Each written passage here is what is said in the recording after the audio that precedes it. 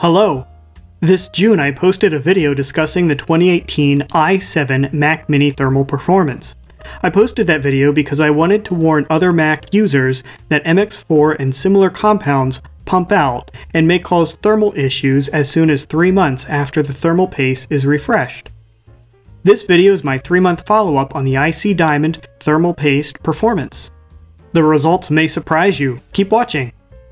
Before we begin, I'd like to address a few comments that I received on my last video. In that video I tested the IC Diamond thermal pad, and comments mentioned that I used both the thermal paste and the thermal pad together.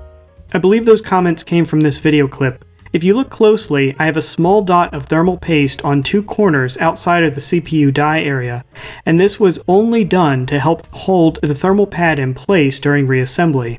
This paste was not interfering with the CPU die. Ultimately, the pad did not work on the Mac Mini because there is a gap between the CPU and the heatsink, and the thermal pad does not fill that gap. Some people recommend multiple layers of the pad, however I did not try this in my testing. Let's quickly review my observations and recommendations. As mentioned, thermal pads cannot be used with the 2018 Mac Mini due to a gap between the processor and the heatsink. However, they may be a great alternative to thermal paste for other Apple computers where the heatsink makes direct contact with the CPU die.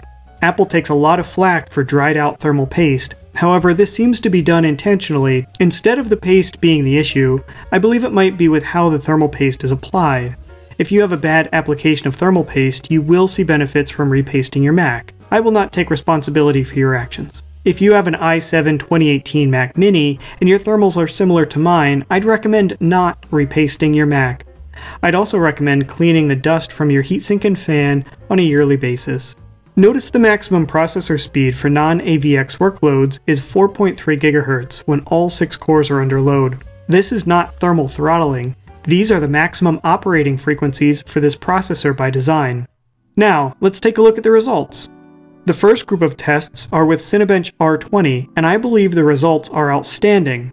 In my opinion, these tests are within margin of error between multiple test runs. Looking at the power utilization, the processor averaged about 3 watts less. However, the cumulative power consumption was only about 60 milliwatts less.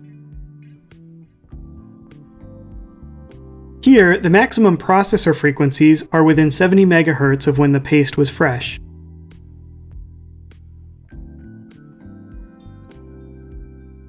The package temperature and average maximum CPU temperature are within 3 degrees of fresh paste, and similar to the stock thermal paste when it was 1 year old. These next group of tests were run using Intel Power Gadget version 3.7.0. This was the AVX256 test with all cores set to maximum frequency. The performance is identical to the fresh IC Diamond paste, and the performance is still better than the stock thermal paste.